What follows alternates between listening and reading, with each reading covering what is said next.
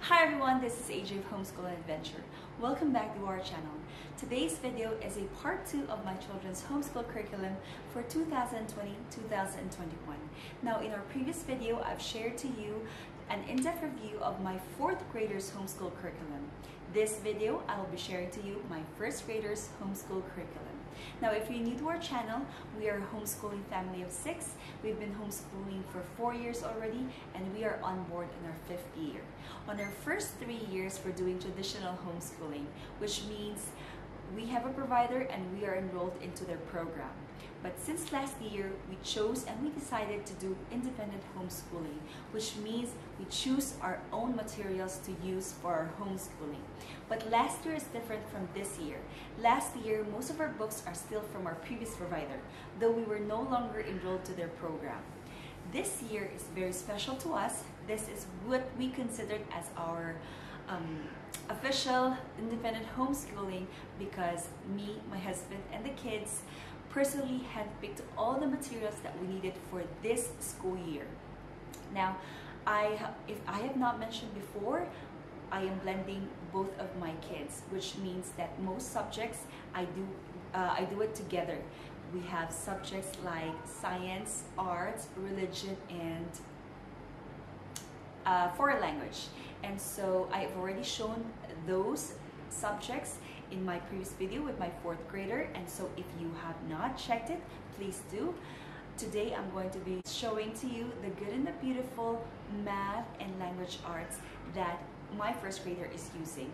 Now this is an in-depth review because we have already been into, I think, around 7 weeks into our homeschooling for 2020-2021. So we've started first week of July, and this video is taken on the 3rd week of August. Sorry, 3rd week or 2nd week? All right, yes. Okay, we are in the middle of the 3rd week.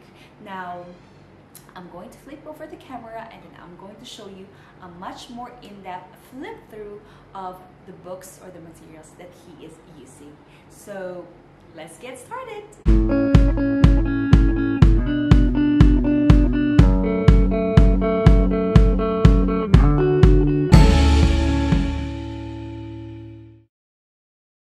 So these are the books that I'm going to be showing to you. I have also a video of all the books from my 4th grader to my 1st grader, as well as to my preschooler, the books that we got from The Good and the Beautiful. So I'm just going to be showing to you the books that my children are not blended. So these are my 1st graders language arts, which comes with this book, the level 1 course book, the level 1 reader, and we also have our math 1 course book. This is a part 1. There's also a part 2 that I've just kept in our bookshelf, and I will be maybe showing to you that one once we are finished with the part 1.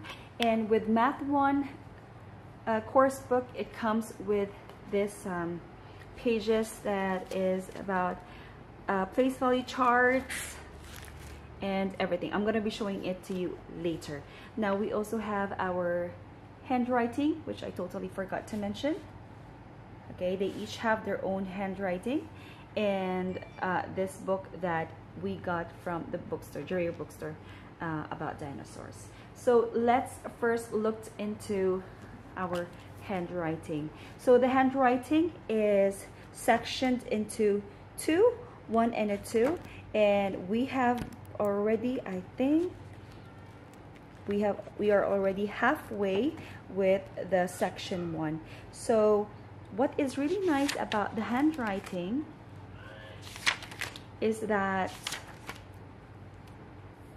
it's not only focused with just purely writing down letters or words, well, for my 1st grader, letters, but it is also incorporated with your shapes and lines and coloring, okay, making waves. So just like with my 4th grader, you have on the first half of the page, you're going to have all of these letters that you're going to trace and copyright, and then in the bottom half you will have pictures that you're going to draw or you're going to color.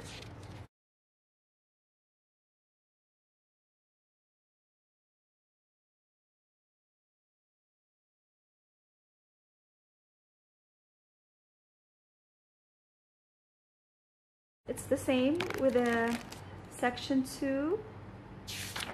There's also tracing, coloring, and adding more colors and drawing to the picture.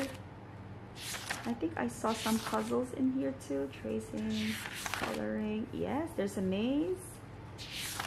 Okay. So far, we're loving the handwriting from The Good and the Beautiful. Now we're moving on to our Language Arts and Literature Level 1 course book. Now, I've mentioned that we have already finished around 7 weeks, 6 to 7 weeks into our homeschooling, since we started very early last July first week. And so we have answered a few pages already and a few lessons already. So what I do, since I've printed this one print per page only, we didn't do double-sided printing because our printer can't do that, and I have to manually do it, and so I decided I'm not going to do that one. And so this is a bit thick and it's heavy than the usual, and so my child or my children are having a hard time carrying this one and using this. And so my style is to get a few lessons from this page, which we are able to do in a week, and then I transfer it into a clipboard. So that's what I usually do.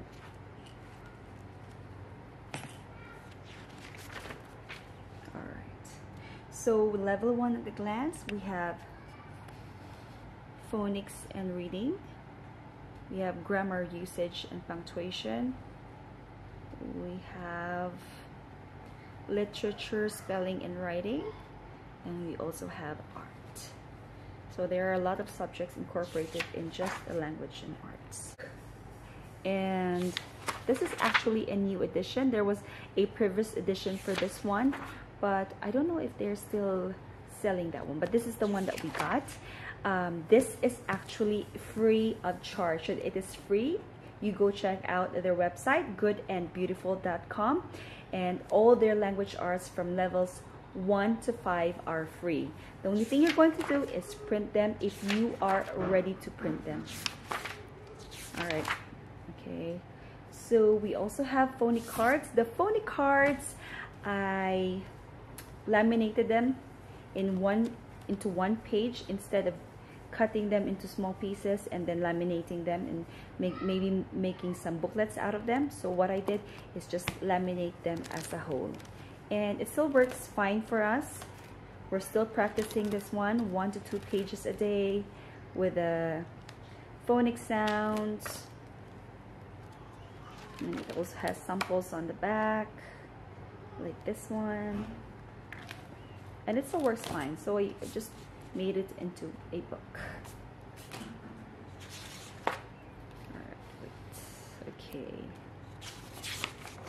I'm just going to show you. So on the first lesson we did some consonant blends. Now I've mentioned to you that this is the second time that my child is doing grade 1. Last year he was also in grade 1, but there are a lot of maybe lessons that we have not tackled in grade 1, especially in language and arts or maybe in English alone. And so we've decided that we are going to be going back to grade 1 for this year. So he's in the first grade again, and so this is not very hard for him because he knows most of the words already, just that I'm helping him how to, you know, divide it into syllables, so it's easier for him to read it. But reading wise, he's improving already.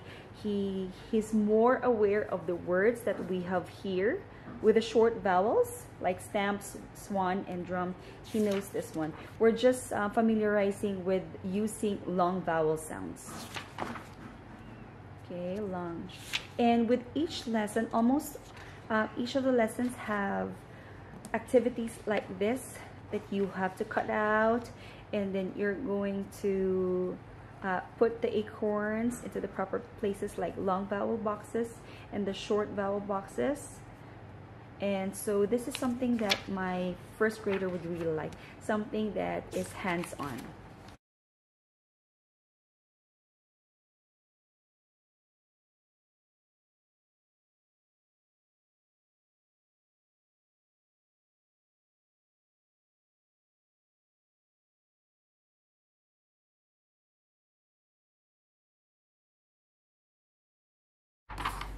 And there's lots of pictures, paintings as well,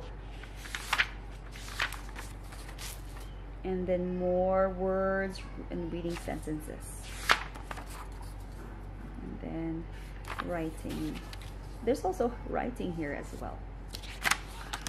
All right, this is our level 1 reader for the language arts. So inside are stories that you can read along with your kids. So this is the reader. It is designed to be used alongside the level 1 course book.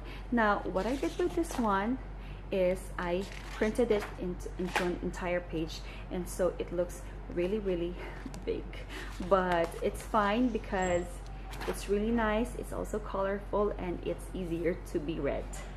So we have already finished with our first story. We're going to be doing the next one. Hopefully, we've actually read this one. I think the first page, yeah, first page, and we're going to be continuing this one.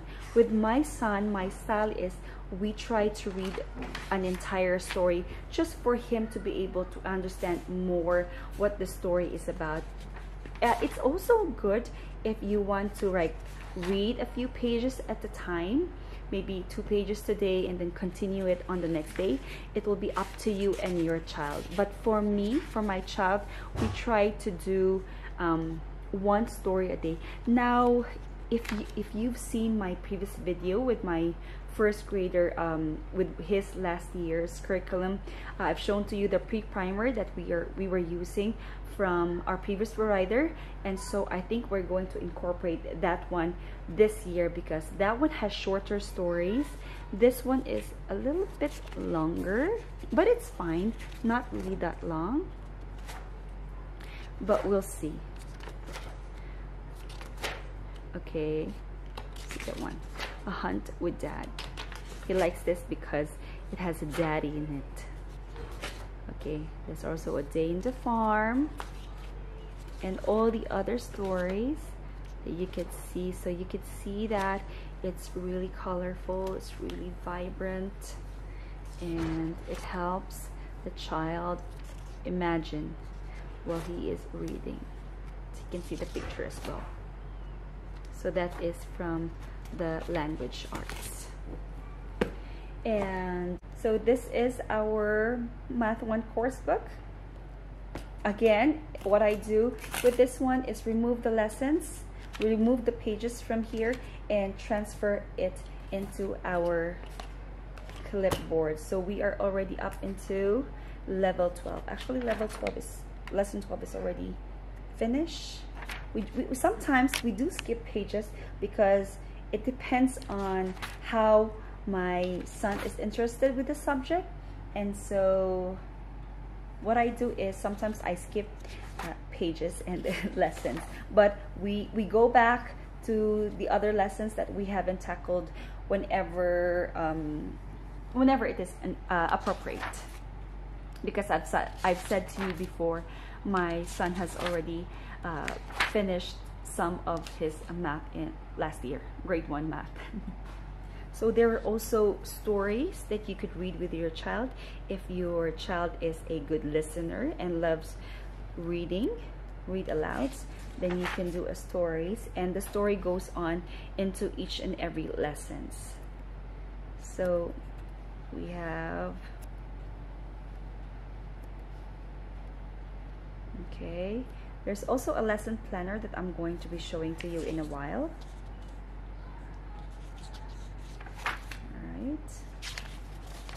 So usually the first part of the lesson goes the same.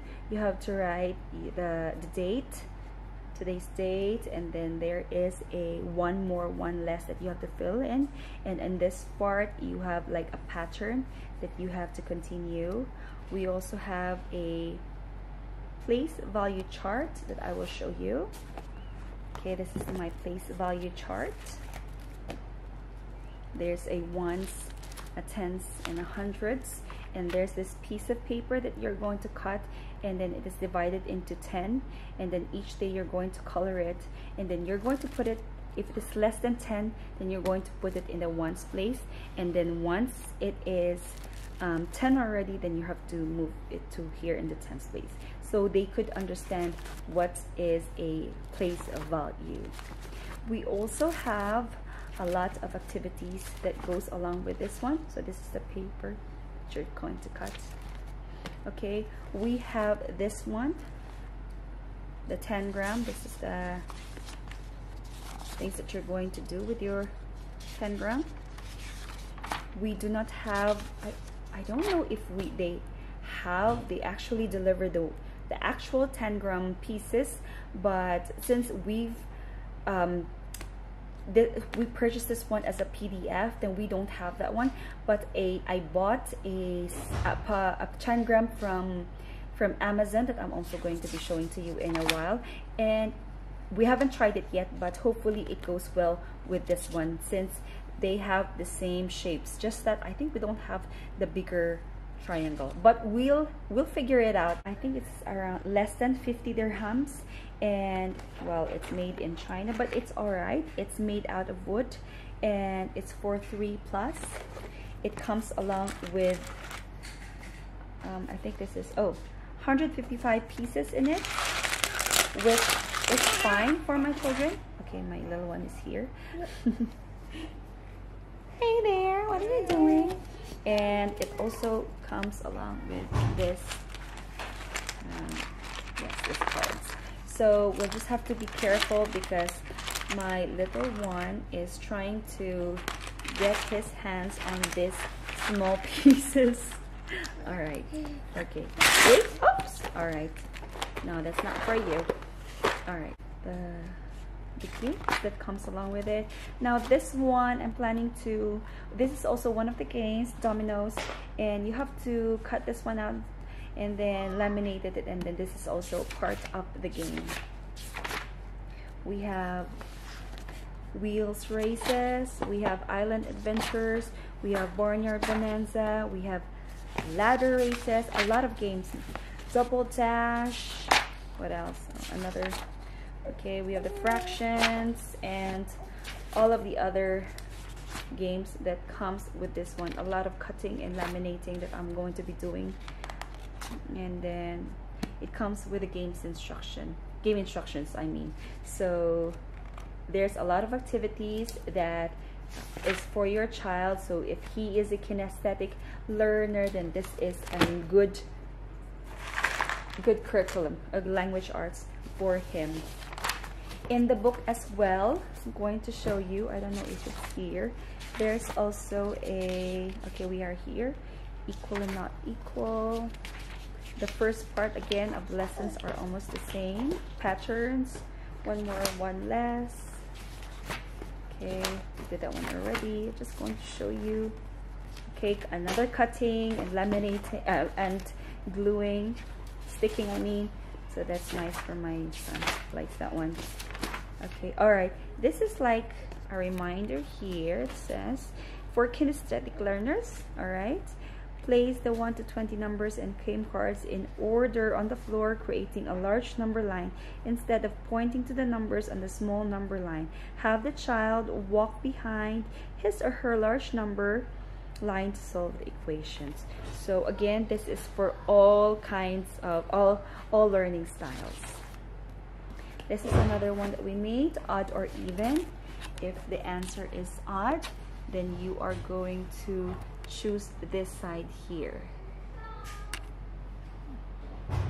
If it's even, you choose this side here, and then if it's odd, you're going to choose this one, and then you're going to be able to make your face. And this is what my son did. So cute. All right, I think we're already into addition. Okay, and then we have sides. Oh, I'm also going to be showing to you the planner that goes along with this core set. We also bookbind this one and laminated it as well. So it's about, oops, Jethro, and okay, the course instructions, and then you have to write the days of the month. Now what I did is my 4th grader helped my 1st grader to write the dates of the month, and then we tried to color the dates that we have already, the days that have passed already, though we did not finish it all, but yeah, that is how we did it. Okay, we didn't finish it yet.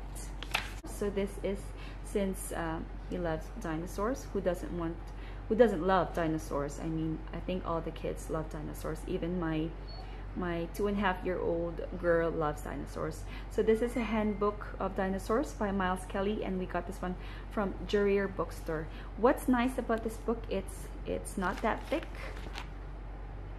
Again, it's a little bigger than my hand, but inside you're going to be learning a lot about dinosaurs. And this is a hands-on book because there is a, I'm going to show you, okay, what is, okay, like for example this one. So this is when the dinosaur, well, when can you see the dinosaur? So it is in late Jurassic period.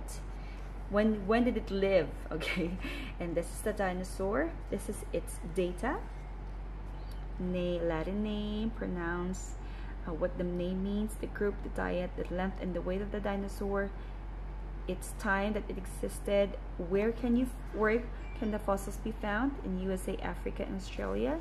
And the fossils finds are here, so that's America, this is Africa, and this is Australia. And then the super fact, and here in the bottom side there's my notes and pictures, so you can write anything here. If your child knows how to write already, then he could write something here. So my son described Allosaurus as something that's scary, and then he tried to draw a picture of this one. So here you can see it talks about Allosaurus. And where have you seen this Allosaurus, whether it's in books, TV films, museums, or the internet? So it goes on with the other. So Ankylosaurus is a great dinosaur. So he drew the tail of the Ankylosaurus. Alright, so he just did 2, but there are lots of dinosaurs here. He actually has a lot of other dinosaur books, but for this year, this is the one that he picked.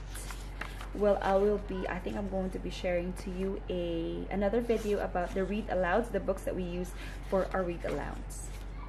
So hopefully you're going to watch out for that one.